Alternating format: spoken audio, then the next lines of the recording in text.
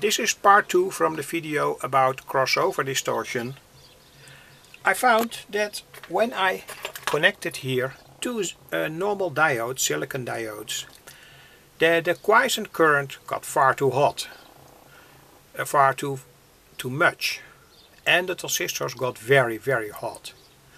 So I had to make here a very well adjustable diode that works in the 0.1 range, and then I mean 0.1 voltage, to get a very specific voltage here so that no crossover distortion is present.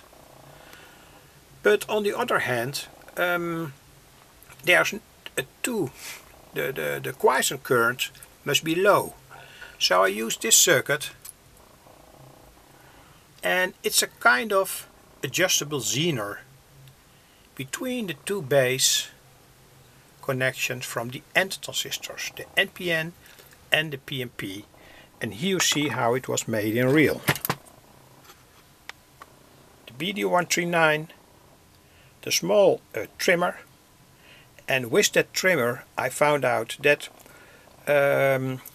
the voltage between the two end transistors, where it all works well, is very critical.